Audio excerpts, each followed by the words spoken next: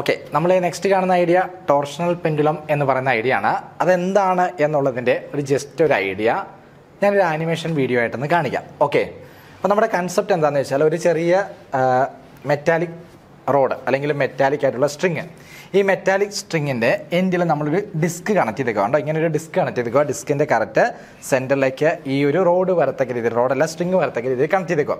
ഇനി നമ്മുടെ അടുത്ത ഐഡിയ എന്താണെന്ന് വെച്ചാൽ ഇവനെ ഒന്ന് ചെറുതായിട്ട് ട്വിസ്റ്റ് ചെയ്യുക. ട്വിസ്റ്റ് ചെയ്യുമ്പോൾ നമ്മുടെ ഈ സ്ട്രിങ് എന്ത് ചെയ്യും, ട്വിസ്റ്റഡ് ആവും, പിരിഞ്ഞു വരും. അതിനുശേഷം ഇവൻ തിരിച്ച് തിരിയാനുള്ള ടെൻഡൻസി കാണിക്കും അല്ലേ.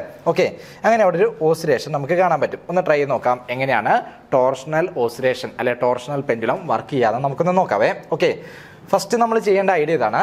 ഇത് നമ്മുടെ പെൻഡുലം, ടോർഷണൽ പെൻഡുലം. ഇത് നമ്മുടെ ഡിസ്ക്. ഓക്കെ, ഇത് നമ്മുടെ സ്ട്രിങ്. ഫസ്റ്റ് ചെയ്യുന്ന ഐഡിയ ഇവനെ നമ്മളൊന്ന് ചെറിയൊരു ആംഗിൾ ട്വിസ്റ്റ് ചെയ്യാം. ട്വിസ്റ്റ് ചെയ്തിട്ട് റിലീസ് ചെയ്യുന്നു. അപ്പോൾ കണ്ടോ, ഇങ്ങനെയുള്ള ഓസിലേഷനെ നമ്മൾ വിളിക്കുന്ന പേരാണ് ടോർഷണൽ ഓസിലേഷൻ. അപ്പോൾ ആ ഒരു ഐഡിയ നിങ്ങൾ ജസ്റ്റ് മനസ്സിലാക്കിയിട്ടുണ്ടാവും എന്ന് കരുതുക കേട്ടോ. ബാക്കി കാര്യങ്ങൾ നമുക്ക് എക്സ്പ്ലെയിൻ ചെയ്യാം. അപ്പോൾ നിങ്ങൾ എങ്ങനെ ആലോചിക്കുക, ഒരു തീറ്റ ആംഗിളാണ് ഇതിനെ ട്വിസ്റ്റ് ചെയ്തെങ്കിൽ ഇവിടെ പ്രൊഡ്യൂസ് ചെയ്യുന്ന റീസ്റ്റോറിംഗ് ടോർക്ക് എന്ന് പറയുന്നത് നമുക്ക് എങ്ങനെ കണ്ടുപിടിക്കാം? തീറ്റ ആംഗിൾ ട്വിസ്റ്റ് ചെയ്താൽ ഇവിടെ പ്രൊഡ്യൂസ് ചെയ്യുന്ന റീസ്റ്റോറിംഗ് ടോർക്ക് എങ്ങനെ കണ്ടുപിടിക്കാൻ നോക്കാം. അതിനേക്കായിട്ട് ഒരു ടേം ഫസ്റ്റ് ഞാനൊന്ന് പറയുവാണേ. ഐഡിയ ഇത്രയേ ഉള്ളൂ. ഈ ഒരു എന്താ പറയുക, വയർ, ഈ ഒരു വയറിൽ ഒരു പ്രോപ്പർട്ടിയാണ് സി എന്ന് പറയുക. സി എന്ന് പറഞ്ഞാൽ restoring torque per unit twist എന്നാണ് ഐഡിയ. സി എന്ന് പറഞ്ഞാൽ restoring torque per unit twist. Restoring torque per unit twist, ഇതാണ് സി എന്ന് പറയുന്ന ടേം. ഓക്കെ, ഇനി ഇതിൻ്റെ ഒരു ഐഡിയ എന്താണെന്ന് ചോദിച്ചാൽ 1 ഡിഗ്രി ട്വിസ്റ്റ് ചെയ്താൽ അതിനകത്ത് ഡെവലപ്പ് ചെയ്യുന്ന ടോർക്കാണ് സി. 1 ഡിഗ്രി ട്വിസ്റ്റ് ചെയ്താൽ അതിനകത്ത് ഡെവലപ്പ് ചെയ്യുന്ന ടോർക്കാണ് സി എന്ന് പറയാം, restoring torque per unit twist.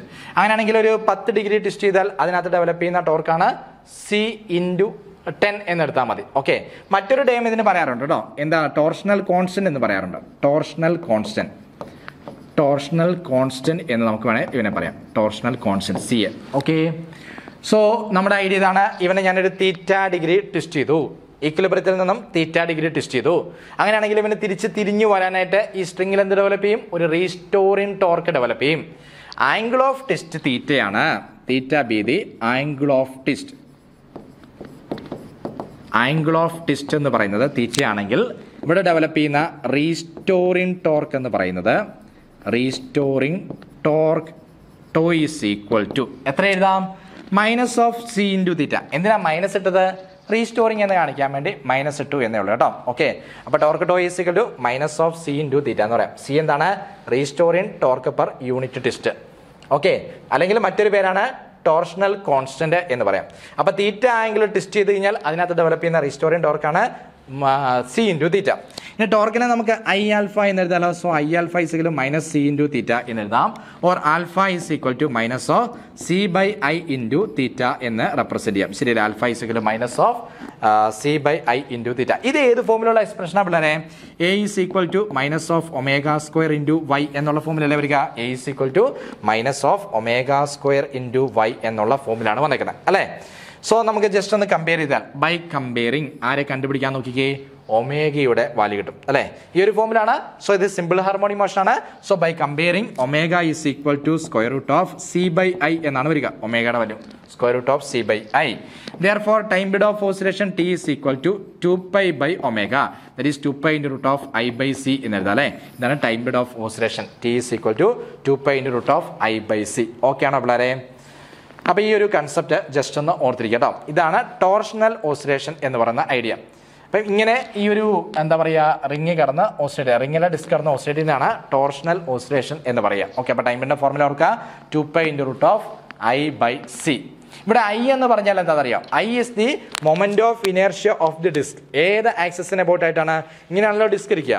അപ്പോൾ ഡിസ്കിന്റെ സെന്ററിൽ കൂടെ ഇങ്ങനെ ഒരു ഇമാജിനറി ആക്സസ് പാസ് ചെയ്യുന്നുണ്ട്. ഇതിന് അബൌട്ട് ആയിട്ടാണ് അത് ടോർഷണൽ ഓസിലേഷൻസ് എക്സിക്യൂട്ട് ചെയ്യുക. So where I is the moment of inertia of the disk about an axis passing through it's centre എന്ന് പറയാം. അതിന്റെ വാല്യൂ നിങ്ങൾ പഠിച്ചിട്ടുണ്ട് റൊട്ടേഷണൽ ചാപ്റ്ററിൽ, mr²/2. ഇതാണ് moment of inertia of the disk about an axis passing through it's centre എന്ന് പറയുന്നത് അല്ലേ, and perpendicular to the plain. Okay, അപ്പോൾ ഇത്രയും കാര്യങ്ങൾ ഓർത്തിരിക്കുക കേട്ടോ. ടോർഷണൽ പെൻഡുലം എന്ന് പറയുന്ന ഐഡിയയും ഓർത്തിരിക്കുക.